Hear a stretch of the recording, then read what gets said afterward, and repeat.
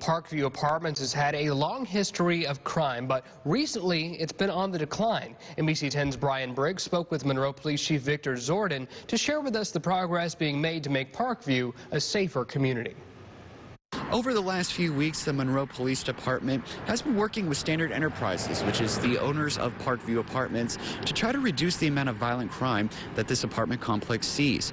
And according to the Monroe Police Department, they say so far results are looking good, with the first sign of increased safety being a decline in calls.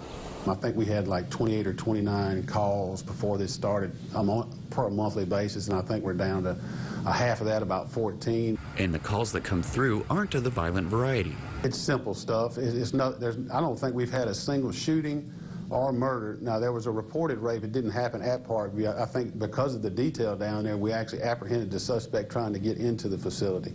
And the increased safety is leading to more positive morale among residents of the complex. They've come up to me, the parents and a lot of kids, which the kids is really impressive because we want to build that rapport with them starting at a younger age. My officers keep reporting to me daily that people are coming up to them saying thank you. They'll meet them at the gate coming in from work or leaving to go to work. And the kids, like I told you, there's just kids everywhere around there playing. They're just enjoying themselves. It literally looks like a playground. In Monroe, Brian Briggs, NBC 10, your local news leader.